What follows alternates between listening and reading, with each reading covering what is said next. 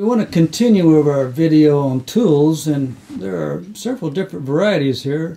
Mr. Tallfeather, what can you tell us about these Indian tools here? Well, let's start over here on this side with these billets.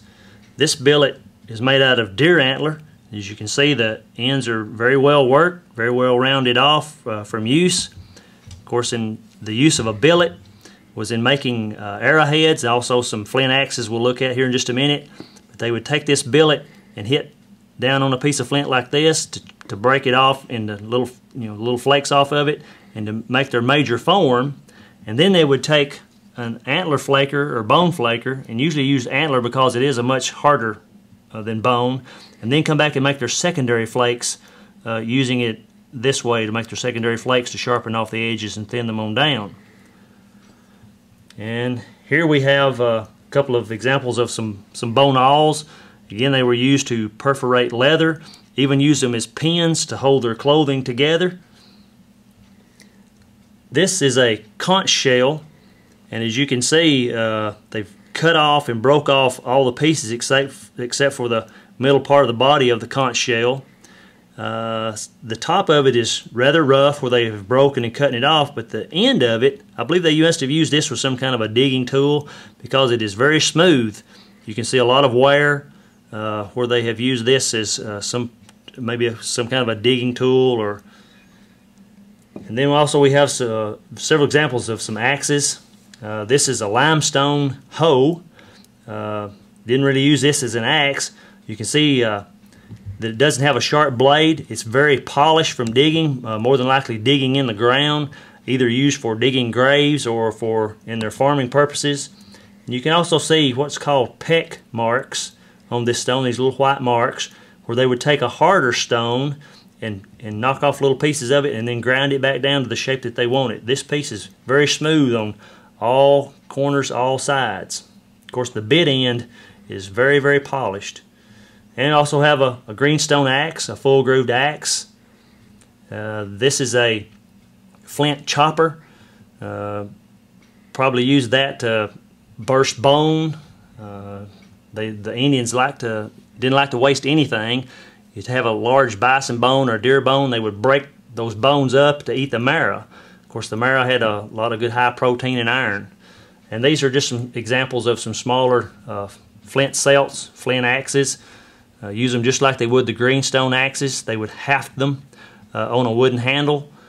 Use them just like we would an axe. This, of course, is a greenstone celt.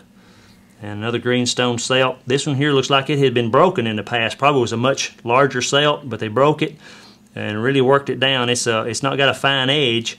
As you can see, it's been broken and probably worked down and got a sharp edge on it here. Now this one that's got the curved edge, that's a little different. What can you tell us about that? Yeah, this is a flint gouge. As you can see, the point is not straight across. The bit end of this is in a curvature. They would make gouges when they were making their wooden mortars. Also in digging out their canoes, they would take a log and burn that log, and then as they burned it, they would take and chop out the ash or what was burnt, and then they would burn it again, and they would chop all that ash out again until they got their dugout the shape that they wanted it.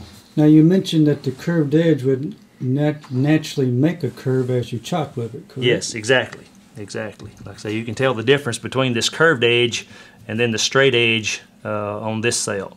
Totally two different purposes with these. We'd also like to show you an example of a fake axe. A lot of times when you go to arrowhead shows and to sales, yard sales and flea markets, you'll see some really fine worked axes, and you think, well, you've really found a find of a lifetime, and a lot of times they'll be very inexpensive, and that kind of gets your eye too. But if you notice with these axes how smooth, almost glass-like. The Indians didn't have machinery to polish these down with. They used, again, the peck and grind method. As you can see on this axe, all the little white marks where they pecked it out. Also on this celt right here, again, you can see a big difference in how these two are made. How this one has the peck and grind marks. It's very dull in appearance. It has what we call patina. Anytime even rock will oxidize. And so when it's exposed to the air and to acidic conditions in the soil, it will make what we call patina. It will change the color of the outside of this rock. If you were to break this rock, this double-bitted axe, and that's another clue, the Indians never made a double-bitted axe that I've ever seen or heard about. But if you were to break this piece, it would look the same at the break as it does on the outside because there's no oxidation, no patina on this axe. Same thing is true with this one. A very highly polished stone. And again, you can see this is not even a native stone to the southeast or the Midwest or any other place that I've never seen a stone like this, any artifact in our area made from this. So be very careful when you're buying your axes. Look for the peck and grind marks. Look for patina. And also, if it's too perfect and too good to be true, then it probably is. Well, thank you, Mr. Tallfeather.